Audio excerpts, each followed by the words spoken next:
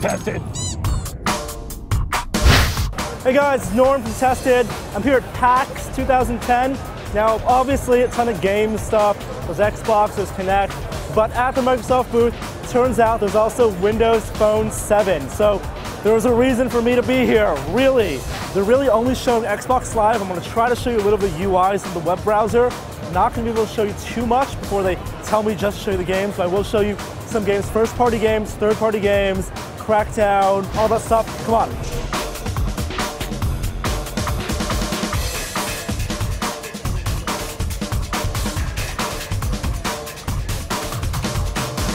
All right, so this is Windows Phone 7. The hardware is not final. Microsoft wanted me to reiterate that many, many times. But they have it here at PAX on a Samsung phone and an LG phone. So the Samsung is just a touchscreen. The LG is a slider. They're both on AT&T. No word on what other carriers yet. I'm gonna give you a tour of the Windows 7 phone interface. So here's the main hub. These are all shortcuts that we can move around. Like if I hold on, I can move this here, and I can press the button. And if I slide over, this is a list of all the applications. Let's run through every single application. Here's alarms on Windows 7. Add an alarm, very simple. The interface is based on the Zune UI. Hardware-wise, there's a back button, there's a Windows button, which takes you to the main hub, and there's also a Bing button. I'm gonna click the Bing button real quick.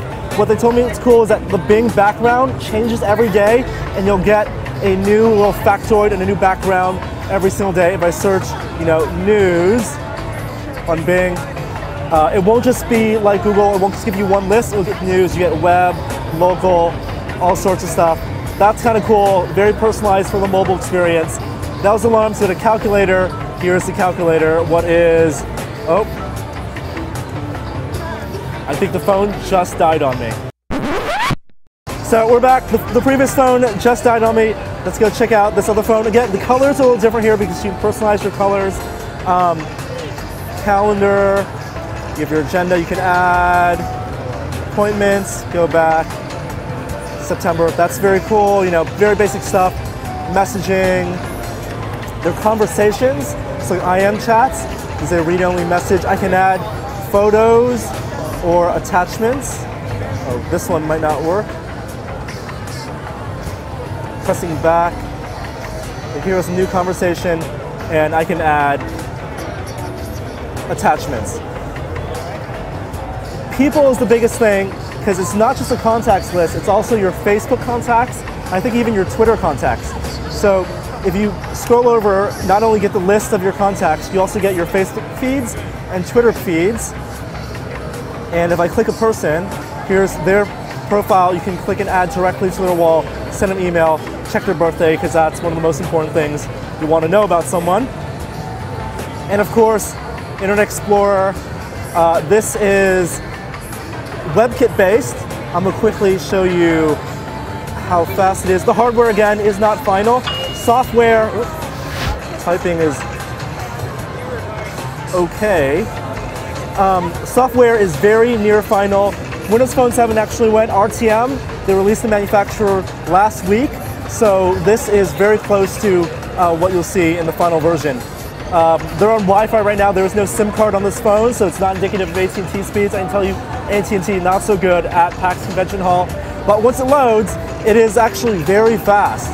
Browsing up and down, you can pinch the zoom. It renders like the iPhone, where it doesn't render as you zoom. It doesn't do inline rescaling. And this is actually really cool how it goes from horizontal to vertical portrait to landscape. I like that. Let's look at the games, because that's what they're showing off here at PAX. Here's the Games Hub. Microsoft announced about 63 games on Windows Phone 7, and they're going to have more by launch. Most of those are Xbox Live games, meaning you'll get points, achievements, friends lists, and stuff like that. A lot of these are familiar names you'll see on iPhone and Android, for example, GeoDefense. Let's go load that up. Some first-party games like Halo and Crackdown, many third-party games working directly with Microsoft. Oh, this one crashed to the desktop. I'm gonna blame that on the hardware. Let's find a different phone. All right, so it looks like the battery on two phones I tried before were kind of dying out. This one has full battery. Let's load up some games. One thing you'll notice on the interface, it's vertical only. Some games will play in the landscape mode, but you can't really swap the interface to landscape. Let's try Flight Control. And I think this one is landscape. I'll say it again, the hardware is not final, so the loading times won't be indicative of the final product. This looks very familiar, just like what I played on the iPhone, and touch very smooth. I'm gonna speed it up.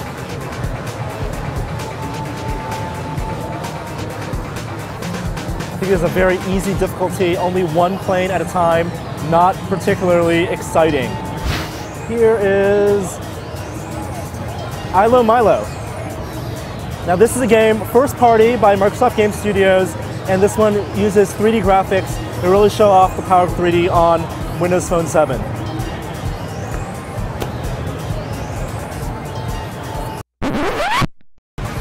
All right, here we go. Ilo Milo. Already you can tell the graphics look really good. I think this one has a storybook design, so it is a puzzle game. The objective of the game is to get your Ilo and Milo meeting together and navigating through levels.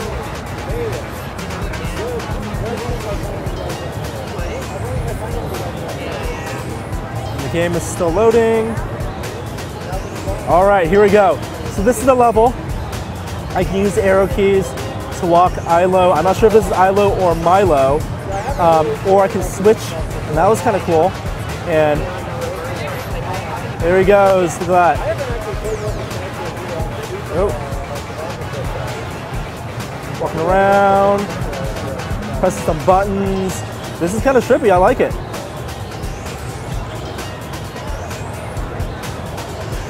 And then I'm on this button, and then maybe Milo or Ilo, whichever one he is, can walk over. Whoa, there it goes.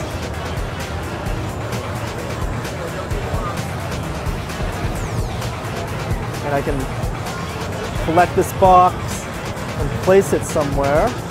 And I think I can even, oh, so it does use accelerometer too, that's kind of cool.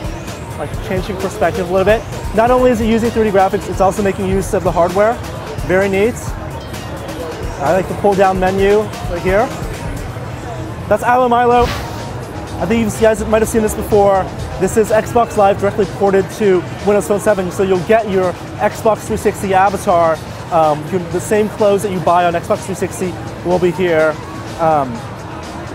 And let's see, what's a game? Here is The Harvest, another 3D action game, also first party. All right, here it goes. Let's turn on God mode just for the hell of it. And, oh, new game.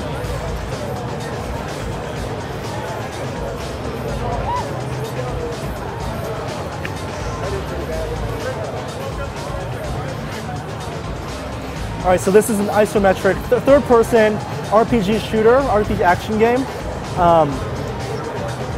Not too clear on the story just yet, but there will be a story. It does seem, when I played it earlier, a little more full-featured than the kind of 5-minute casual games that you see on the iPhone.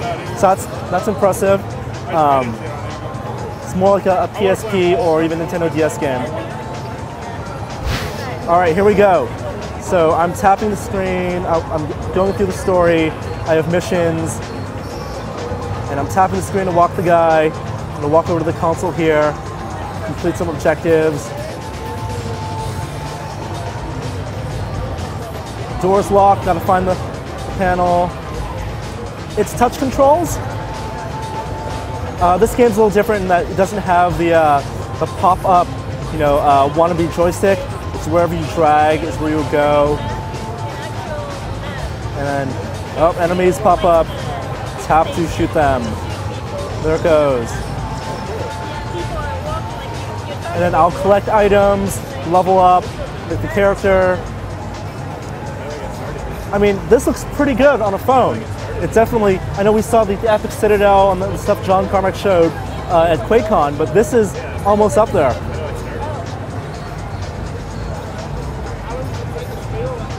Shoot some more of these guys before I show you the next game. And there will be special powers. I can double tap the guy to do like a big stomp move. You know, your standard RPG shooter. All right, I'm gonna quickly show you one or two more games. Project Sunburst, this is the Crackdown companion game. Oh, I'm gonna maybe continue on, go to Planes Tutorials. And it is, this actually is interesting because it uses satellite imagery. So it's Bing Maps. I'm not sure if it's loading. It does, maybe it looks like it's streaming in real time even. And I can build things, build some missile turrets. I'm gonna place the weapon there. And it looks like that is very, very cool. I can even pinch and zoom in, twist it around. Integration between, you know, what you'd find on a phone, maps on a phone, and a game. That is very, very neat. You're not going to see this, you know, on your 360 or on your DS, on your PC even. So that's an enemy. I'm going to put some turrets up. Oh, double tap.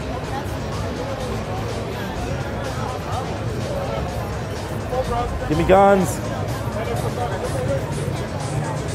No. My laser health is low. All right. Let's move on to another game. And finally, I'm going to show you Zombies.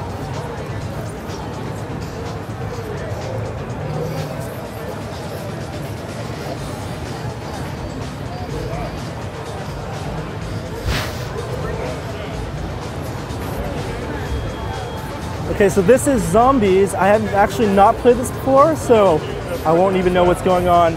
I'm gonna assume it's a shooter. Kill 25 zombies, signal helicopter.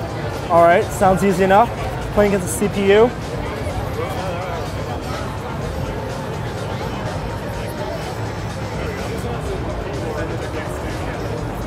I'll skip the cinematics. Oh, so this one actually might be turn-based. I'm gonna move here.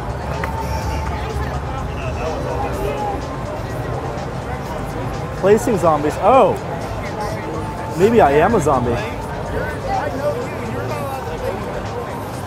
Wow, this is kind of like one of those board games, like Zombie Die.